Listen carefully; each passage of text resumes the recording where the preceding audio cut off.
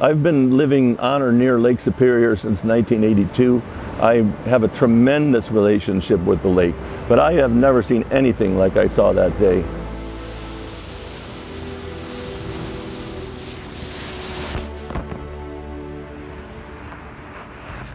Hi, my name is Jerry Mills, and on October 24th of 2017 there was an event that took place in our town, a massive storm.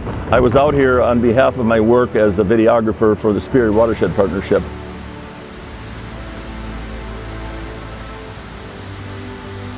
That could never happen to me. I'm smart, I protect myself, but I came out here to this point and I thought I was up higher than I was. I wasn't. I thought I was going to protect myself from the wind. I wasn't prepared for the wave, and I forgot about the fact that 1 cubic meter of water weighs a ton.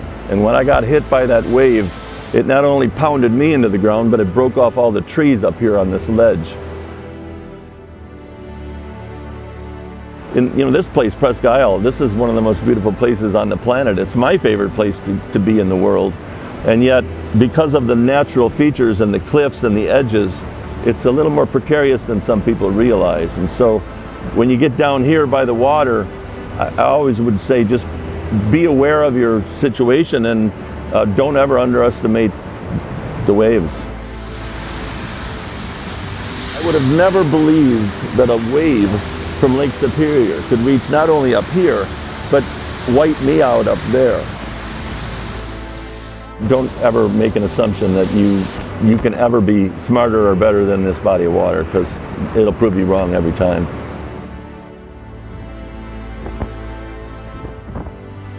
It almost got me killed, and I just don't want people to think that, well, that couldn't happen to me, that happens to other people. That's what I thought until October 24th of 2017.